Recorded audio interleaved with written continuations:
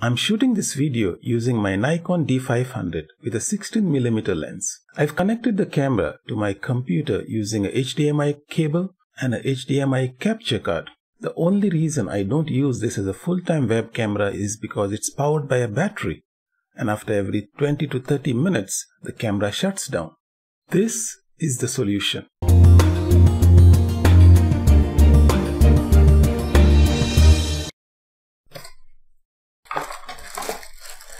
This is a dummy battery for the camera.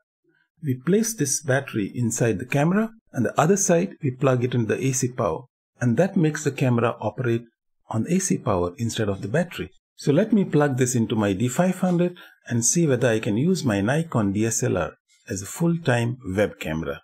Now I'm recording with the D500.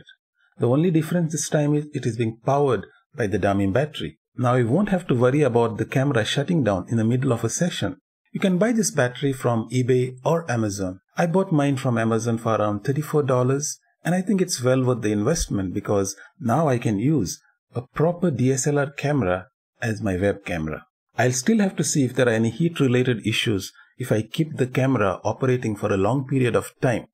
But so far, everything seems to be fine. In case you are considering using a DSLR camera as a web camera, then an investment in a dummy battery is something you'll have to consider.